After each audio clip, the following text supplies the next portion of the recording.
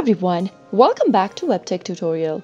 In today's tutorial episode, I'll be helping you learn how to log in to Instagram business account. Watch the video till the end to learn how and subscribe to our channel by hitting the subscribe button. Don't forget to press the bell icon so that you'll never miss another update from us.